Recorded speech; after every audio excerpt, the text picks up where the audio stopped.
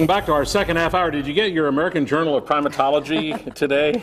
I haven't checked the mail. Haven't checked that yet? Well, if you have gotten your copy, you may have seen this article about what a group of local scientists found on an island in the South Pacific. And it's definitely pretty cool. A professor from UW-Oshkosh and a student there made the discovery on the island of Borneo.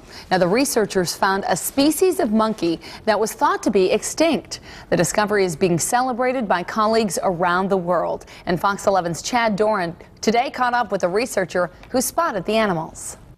It's called a Miller's Grizzled Langur. It's a monkey that lives thousands of miles from here on the island of Borneo. The primate was thought to be extinct until a student from UW-Oshkosh working on a research project spotted the monkey this summer.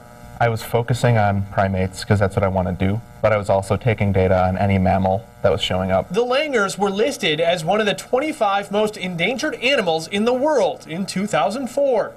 They were last spotted in the forests of southern Borneo in 2008.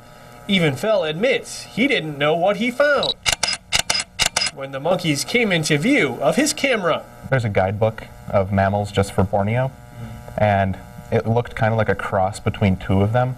So my first thought was maybe it's a hybrid. Fell says another group also captured images of the Miller's Grizzled Langurs last summer. Together, they revealed their findings in the American Journal of Primatology, which published their findings online today. Fell says he spent the summer studying animals that came to nutrient-rich ponds known as mineral licks.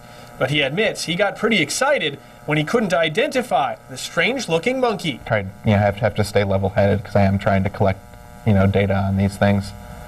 So you kind of have to keep focused a little bit and then save the excitement for a little later. Fell was working with UW-Oshkosh anthropology professor Stephanie Spahar. Spahar says the find is important on a number of levels. We really weren't sure if these animals had disappeared, if they were maybe hiding out somewhere in little pockets of forest. They'd never been sighted there before, so that's a new thing for Lahea, but it's also just really great that it confirms their continued existence. Fell says the discovery has spurred him to continue a career in primatology and hopes to return to Borneo again soon.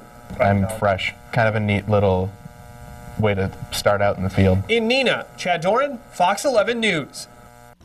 And Fell says that he and the rest of the research team are going to be heading back to Borneo this summer to further study the monkeys. You can see pictures of that rare monkey at our website, fox11online.com. Check the photo tab on the top of our homepage.